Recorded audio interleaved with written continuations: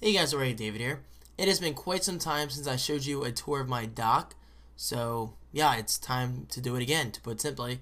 And as usual, I will give you a quick preview of each application I use almost on a daily basis.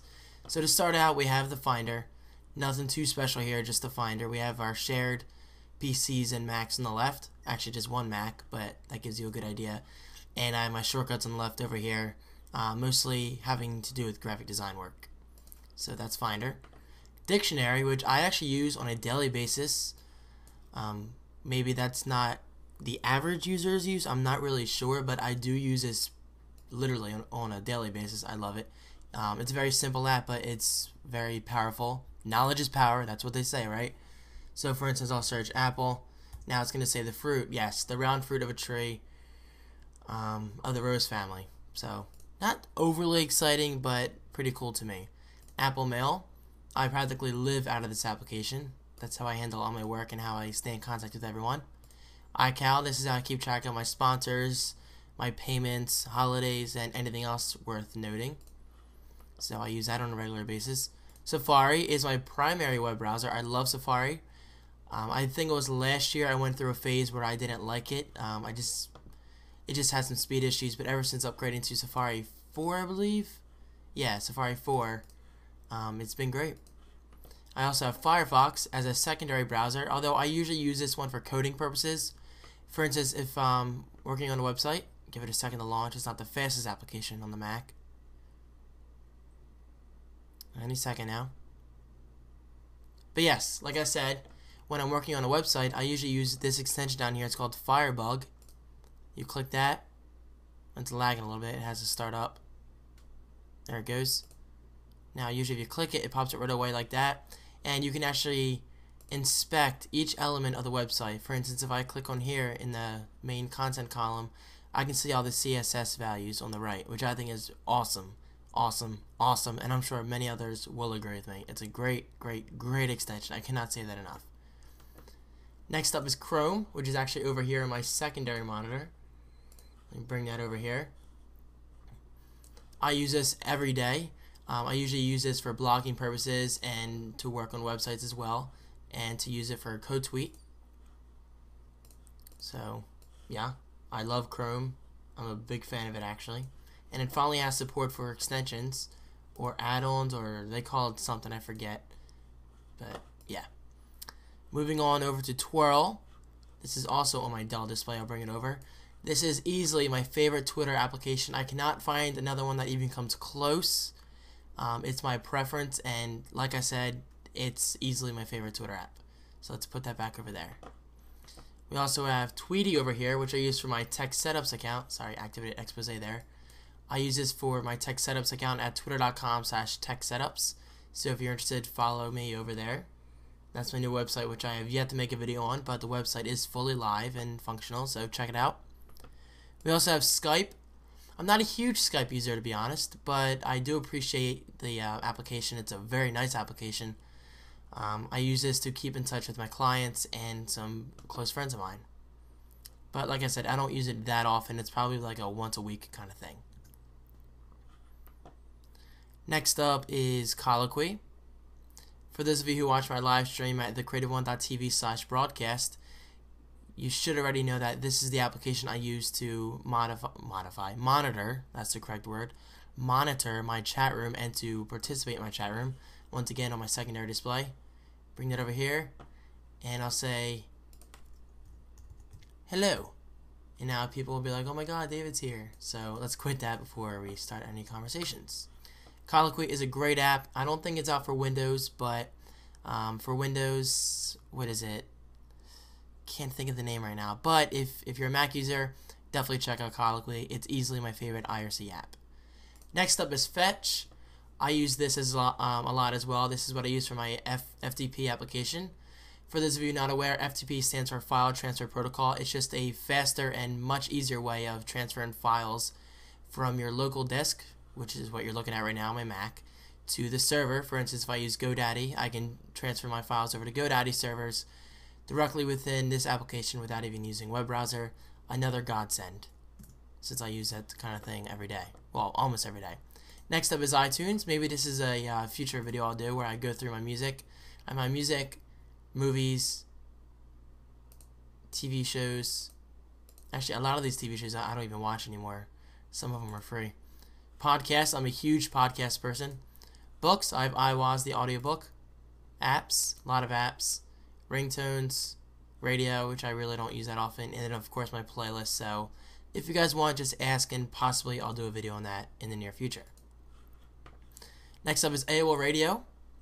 Many of you already know that I'm a huge fan of AOL Radio. It is free. It has ads. To be expected, it's free. So, yeah, what do you expect?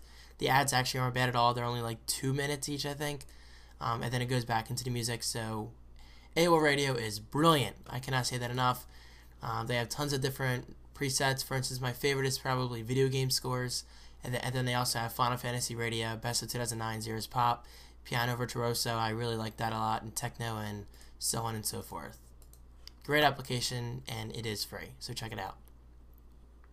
Next up is Stream Desk. For those of you not aware, this application practically owns me. This application is a godsend. If I'm watching somebody's live stream at ustream.tv, I usually use Stream Desk. For instance, this is Chris Perlo's live stream.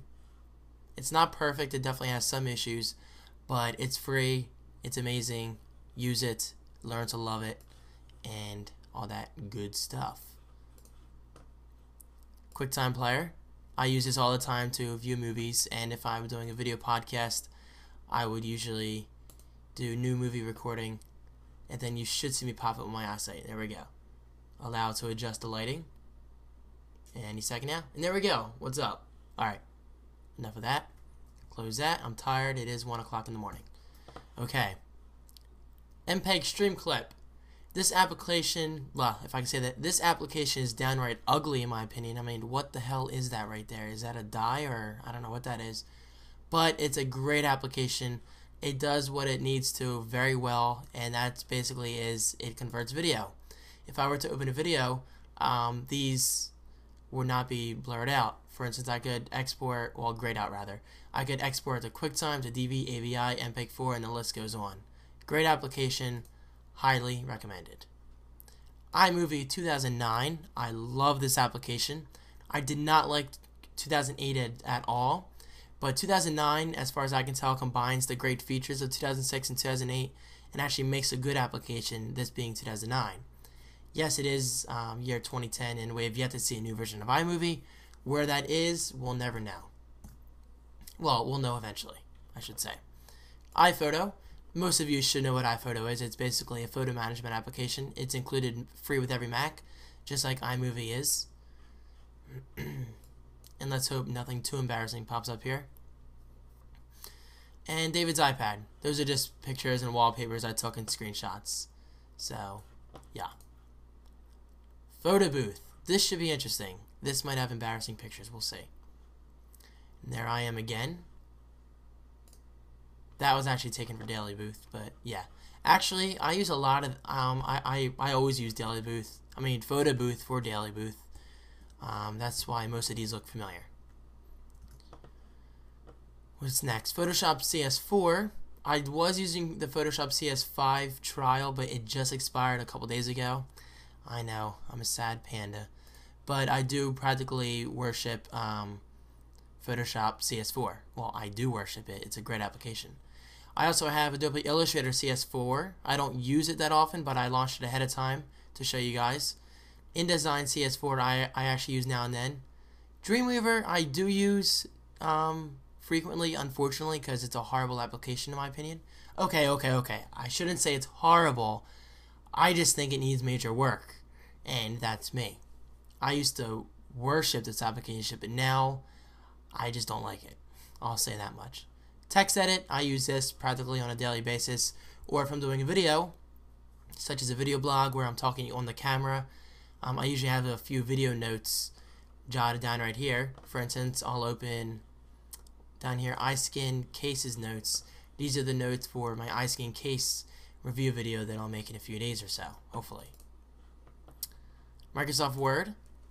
Takes a second to launch, but pretty self-explanatory. If you don't know what Microsoft Word is, you should just stop watching this video. Yeah. Sounds rude, but it's the truth. I think my cat even knows what Microsoft Word is. And yes, I do have Pages. I just don't use it that often, which is why it's not in my doc. Yeah, it's pretty self-explanatory. Microsoft Word. Amazing stuff, I know, right? And sarcasm here. System preferences. Not that overly exciting, but down here I'll show you my third-party apps or plugins, whatever you want to call them. I don't even know what that is, to be honest. 3iVX MPEG-4. Connect 360 that allows me to stream media to my Xbox 360 for free. DivX is pretty self-explanatory. If not, Google it. Flip for Mac WMV that basically allows my Mac to play Windows Media files. Growl is a notification service for practically any app that supports it. Mouse Zoom I actually like a lot because the default mouse settings, at least for me, are not fast enough. So I use a free app called Mouse Zoom. Google it if you're interested. It basically allows you to make your mouse as fast as you want, and it gets pretty insane. Parian, I'm not even sure what this is. It has something to do with audio, I know that.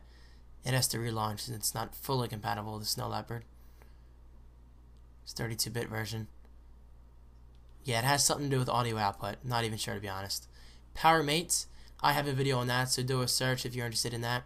Sizzling Keys, if I could talk, allows you to see what music I'm listening to down here in the corner. Actually, for instance, I'll play a random song. Obviously, the audio will be off for copyright reasons, but you can see it's down there in the bottom left. And if I click next, you can see my songs actually show up. So it's great. Now let's pause that. And Squeeze, I believe this just compresses files. Yeah. I'll install that update later.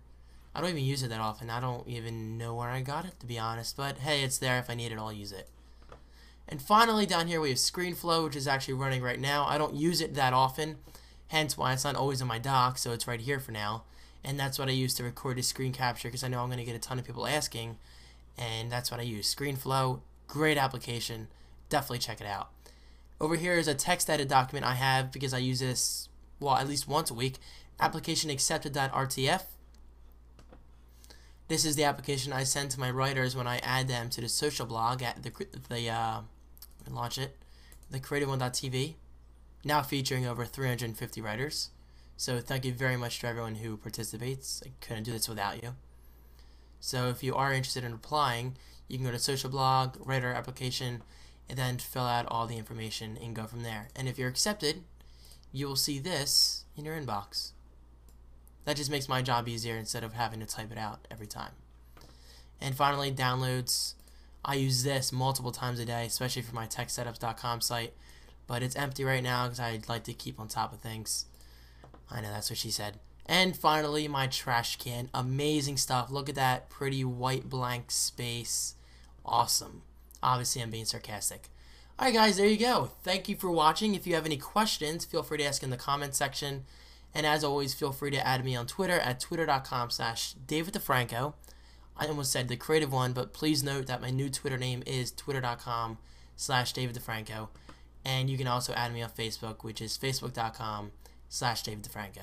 So thanks for watching, guys, and I will see you in my next video. And so much for a smooth outro, Facebook. Thank you for taking forever to load. And there it goes. Thank you, Facebook, and thank you guys for watching. For real this time.